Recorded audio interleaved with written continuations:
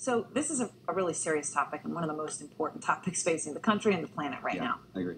What did you find about income inequality? Is it a necessary evil to have inequality so that, you know, that tension on some level causes people to strive? Or do you think that that's a loaded bullock? Everyone can't automatically be middle class, but what you do hope that there is empathy that exists within that degree of the population, that they want to help, they want to give back, and that's what we found in the show. You know, we take you, to where we're volunteering with people who are struggling to get their bills paid, to a 1%er who races Ferraris for a hobby. Like, that's what he does on weekends. That's not a bad hobby. That is not a bad hobby. Yeah. Wow. All right. Thank you. Thanks, sir.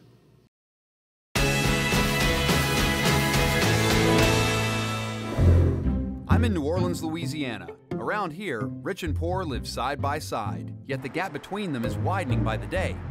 I've been working with Total Community Action, a nonprofit that connects low-income families with much-needed assistance. But in order to really understand the problem of income inequality and maybe find a way to help make a dent, I also need to get inside the 1%. Wealthy Americans haven't made so much more than everyone else since the Roaring '20s. Less than 2 miles away from TCA, there's a very different world, St. Charles Avenue. How are you? Morgan, how are you? Good. Very good Pleasure, to see you. pleasure to meet you. Thank you for having us. Nice to meet you as well. Thank you. Come on. John Houghtaling is a high-powered attorney and entrepreneur in New Orleans who has raked in hundreds of millions of dollars over the course of his career. Your house is amazing. Oh, thank you. This place was built by the Cotton King of New Orleans. Wow. This was a wedding present to his wife.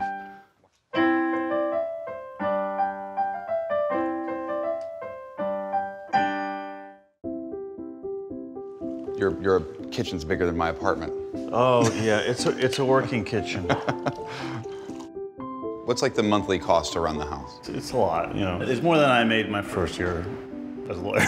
What did you think the first time you guys met? I thought, I wasn't impressed. As I later found out, she's from Moscow, and she's this big Russian pop star. And this is kind of normal. This is her normal life. Yeah. What did you think the first time you came to this house? I was confused. You were confused because of how big it is? Yeah, I didn't even know where my room was. Right.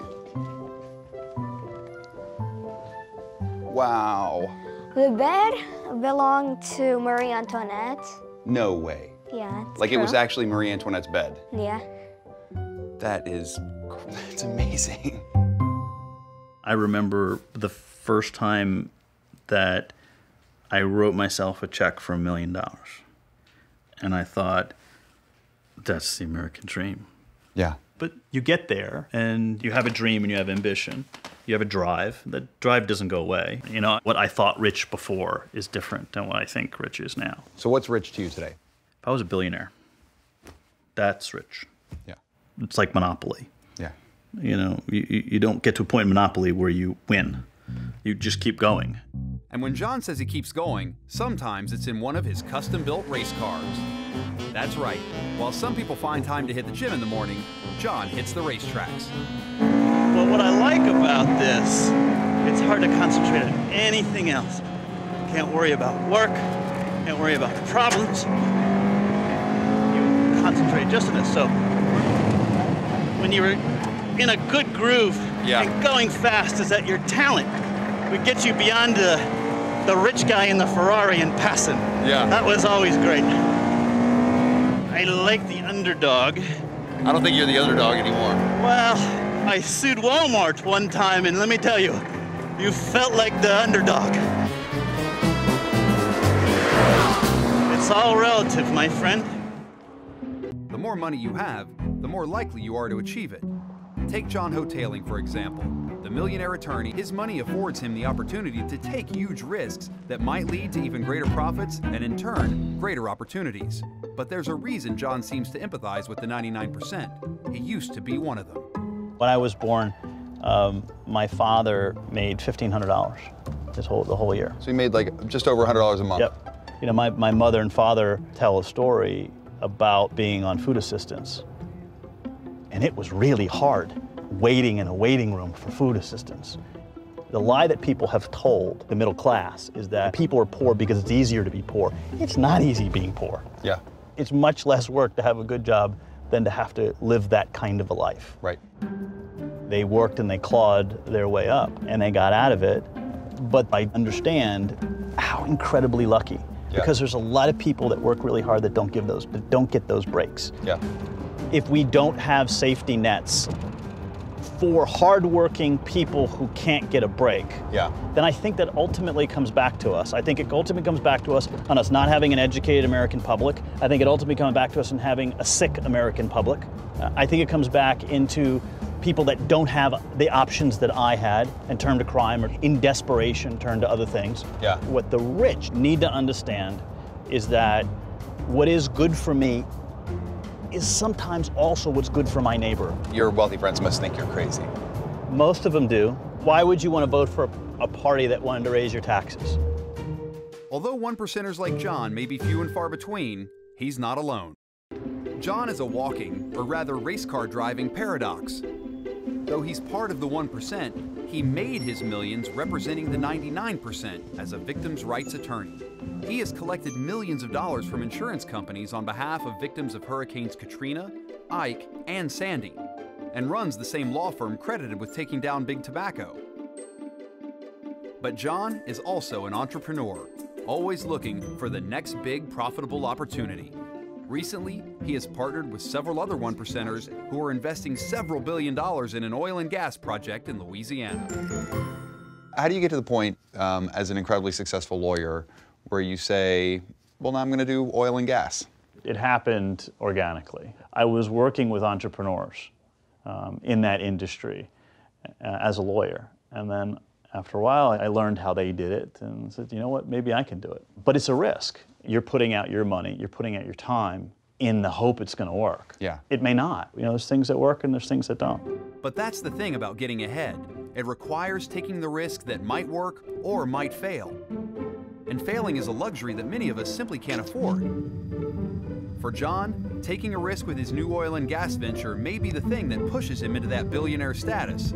So, we're taking to the skies to check on the site for his new project. You have to understand what is an opportunity. Yeah. What's a door that is opened for you? You got to understand when, okay, right here is an opportunity for me to improve. I have to say that from all the way up here, it's easy to forget that for many down there, those opportunities are becoming more and more rare. Well, that was pretty awesome. He's used to it. Just another Friday for him. For me, pretty awesome. In all honesty, I'm enjoying myself. Oh, thank you very much. Thank you. Cheers. In one day with John, I'm getting to do things that most people don't get to do in an entire lifetime. And tonight, John is introducing me to some of his influential social set, including businessmen, colleagues, even a Grammy Award-winning musician. But I still have to ask, when is enough enough? And in the presence of so much lavish excess, wouldn't just a little bit of sharing go a very long way for the people I've been getting to know across town? Let's eat.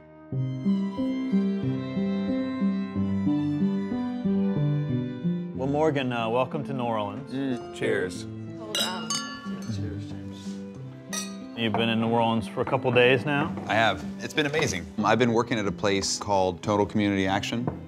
You know, from their food pantry to their job services to, you know, people who suddenly it got cold. You know, suddenly it was freezing here for like the last month, and their electric bill went from like $85 to $400, and so these people can come get help, and it's a remarkable place. Yeah. We're trained to think that if you work hard, if you do the right things, you too can have it. I think that's not true.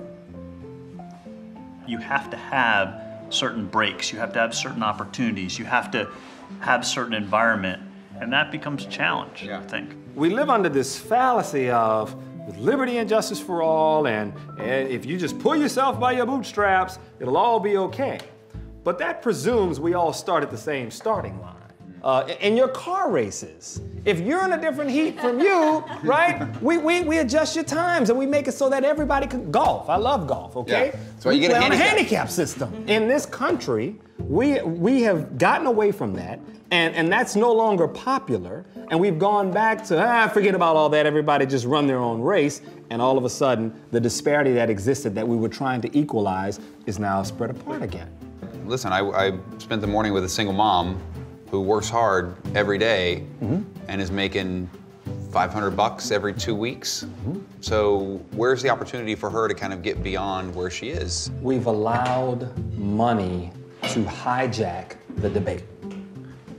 The debate, the conversation, is no longer dominated by the majority. It's dominated by whoever has the majority of money. That's exactly right. When you reach a certain level of financial success or financial accomplishment in your life, do you have an obligation to do more, to give back? Absolutely. 1000%. TCA, for a perfect example, is like, that is a place that it doesn't need a lot of money to make a difference within that organization. And that money goes a long way. They got 300 people that work for that organization. We should do a fundraiser for them. He should have a fundraiser for TCA. That's what I just told him. That's a good idea. Awesome. Okay. Cheers. To the fundraiser. Cheers. Cheers, Yeah, guys.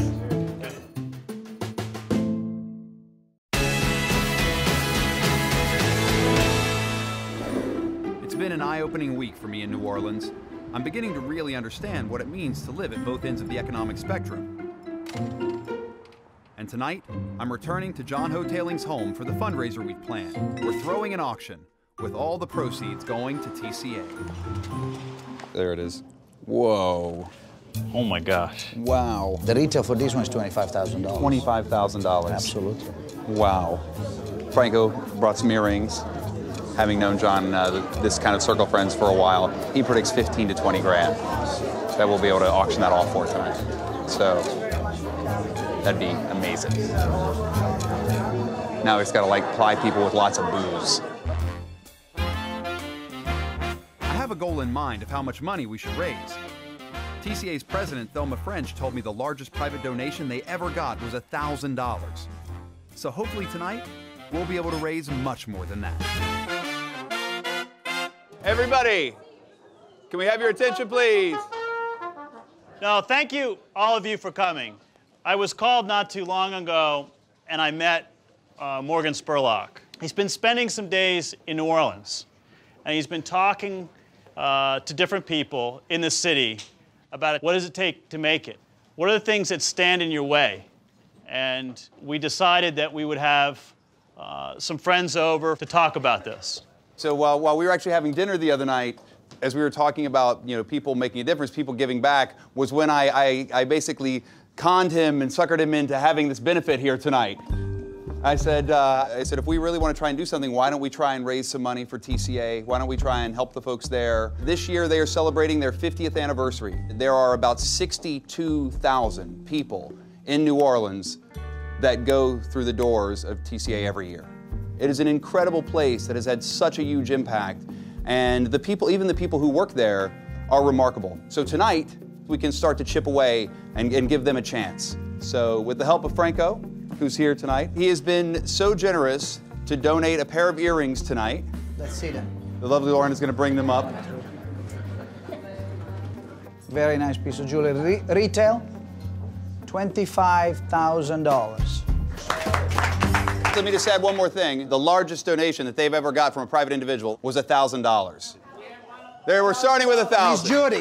Okay, who gives me 2,000? 2,000. Who's got 2,000? He's got 5. Bless you, He's maybe got 5. be 1,000 years old. Who else? 8,000. We got 8,000. 8,000. Who's going 10? 10,000. Joe Bruno's got 10,000. Who's got 12? Who's got 12,000? Valentine's Day and I love my wife. It is Valentine's Day! You Memphis should feel terrible. 45. Joe Bruno's going 14,500. 14,500. How about 15,000? John's going 15,000. I love my wife the most, apparently. 17,000. You're still saving money. 18,500. 18,500. 18,500 going once. 18,500 going twice. Sold to our amazing hosts. Let's hear it for John.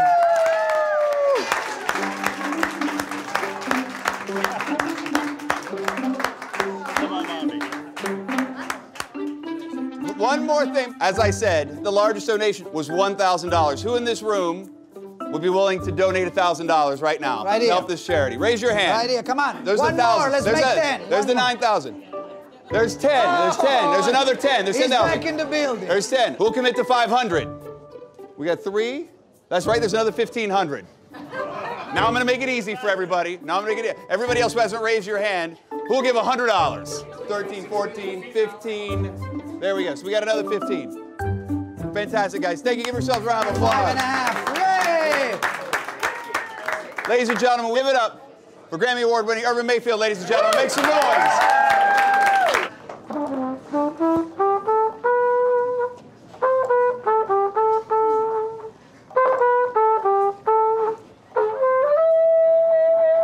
It was a pretty amazing night. We raised $31,000, which at the end of the day isn't going to change everything at TCA, but it will start to at least lessen the burden. So I can't wait to go give Miss French a check for $31,000, which is like 31 times the largest check she's ever gotten. You got to begin somewhere. And I think ultimately beginning from a place where you say, it's not all about me, but what can I do? What can I do to help someone is the next step.